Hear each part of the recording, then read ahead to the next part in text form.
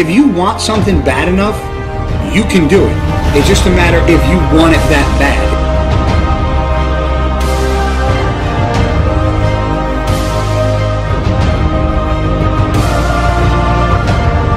If you want it that bad, you'll go out and fucking get it.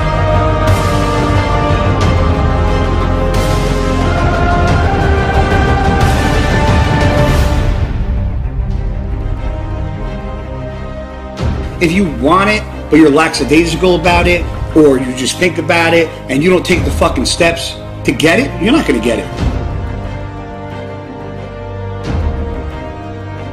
But if you're a fucking go-getter and you have the mindset and the heart and the dedication and the drive to get it, you will fucking get it. You just gotta put your mind to it and do it.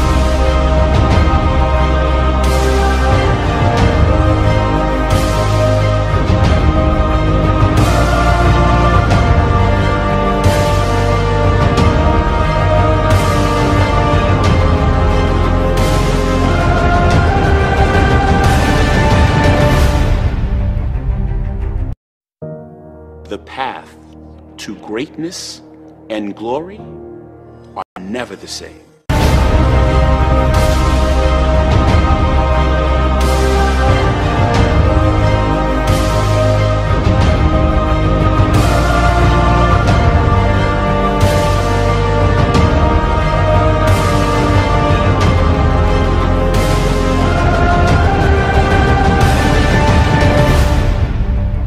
Best effort, because I already said in the year 2020 I am finished. I am done. I am not coming back.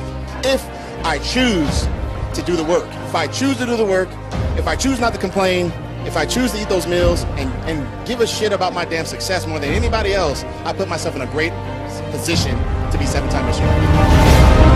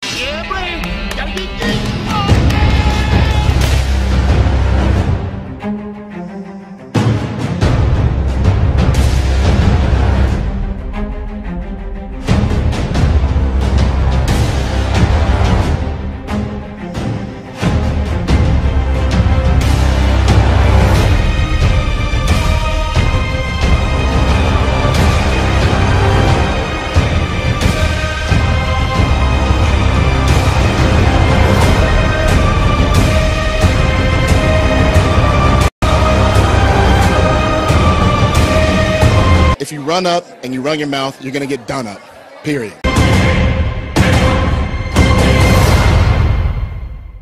Successful and have a name that your children will be forever grateful for.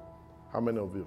People are not paying you for the product you have. They are paying you for the service they get. For service, that's what they're paying for. Until you understand that the people are what you need, how to manage them, how to ensure that they get the product or the service they are paying for, you are not going to get money. If you are going to be successful this year, you have to become obsessed with winning. You have to. You cannot be 99% interested in the job. It's 100% or forget it. Forget it totally. Totally. Pareto's principle says 20% of your investment brings 80% of your result. How do you get your work done? My success is not that I'm the best in this industry. I am the most obsessed in any industry I put my head to do. Any business I enter, I die in that business. 99% will not meet me there. It's 185. I will dash you the remaining 85. If I have a meeting by 11:30 at night, I'm there. If I have to sleep in my car, I'm there. I don't give myself excuses for failure. My wife will be at home. I'll call her and say, I love you. But look, if you don't win, there's no money in your house. Until it is something that you are ready to give up all you have. You have not started. You are depending on salary. Salary means nothing. It's baggage. Until you take ownership of your company, of that unit, take ownership, you have not started this business. Your ID card means nothing. Your service is everything. Everything. Everything.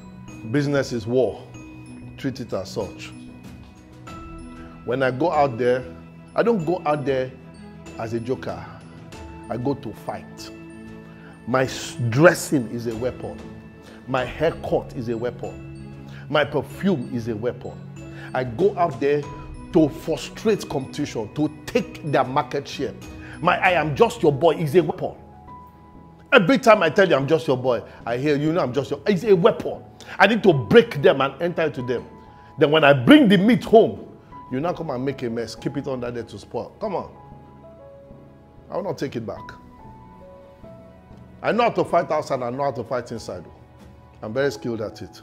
Your failure or your success is tied to your mind, not your size.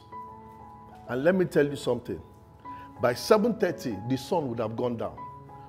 By 7 a.m. tomorrow, the sun will come up. The sun is not waiting for you. Time is not waiting for you. If you don't give your best now, you'll be an entertainment tool in the next future.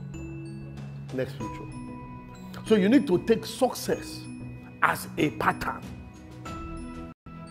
You must not close a day without succeeding that day. You must succeed at your KPI that day, whether you like it or yes. I'm a ruthless winner for whatever God has put into my hand. Ruthless. I get knocks and injuries left, right, and center, but I refuse to give up. Hard work will never kill you. It will stress you, but will never kill you.